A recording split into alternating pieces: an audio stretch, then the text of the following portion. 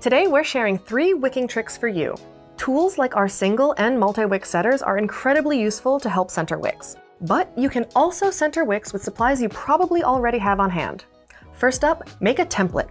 This hack works with paper, cardstock, or cardboard. Trace the candle jar base. Find and mark the center point if you'll be using a single wick. This can also be done for multi-wicks, you'll just need to decide where you'd like your wicks to go. Trace the outline of your wick tab or tabs and cut them out. Drop your template inside the container and center those wicks with confidence. If you're working with a clear jar, you can place the template underneath the jar. The other approach? Mark the bottom of the jar with a marker.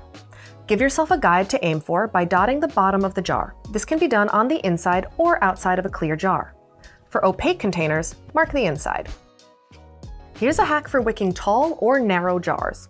Thanks to their height or narrow build, some jars are tougher to wick. When you can't easily reach the bottom of a jar, you'll have to get creative.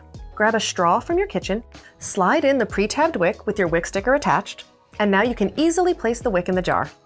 Here's a hack for alternative wick bars. Wick bars are my favorite wick centering tools, but if you don't have any on hand, or if you run out, here are some other materials you could try.